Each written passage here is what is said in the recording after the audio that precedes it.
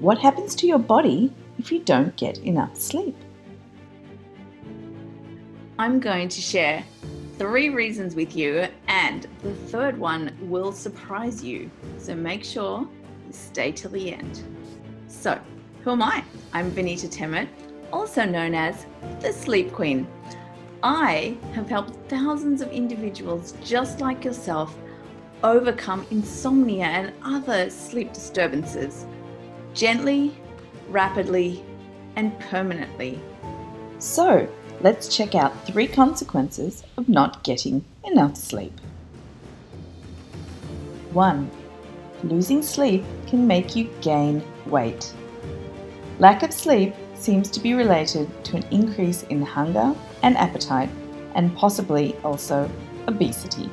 According to a 2004 study, people who sleep less than 6 hours a day are almost 30% more likely to become obese than those who slept 7 to 9 hours.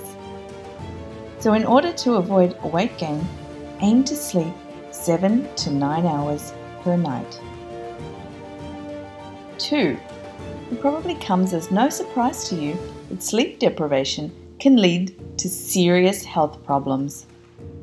Sleep loss can put you at risk for heart disease, heart attack, heart failure, irregular heartbeat, high blood pressure, stroke, and diabetes, just to name a few. 3. Lack of sleep may increase risk of death. Researchers have proven that sleeping less than 6 hours a night may result in early death. The research was conducted by academics in the UK and Italy.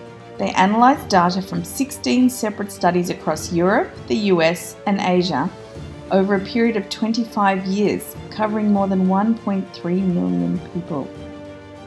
They found that those who generally slept for less than 6 hours a night were 12% more likely to experience a premature death than those who consistently got 6 to 8 hours of sleep each night. So let's recap what happens to your body without sleep. 1. Losing sleep can make you gain weight. 2. Lack of sleep can cause heart disease. And 3. Lack of sleep may cause premature death.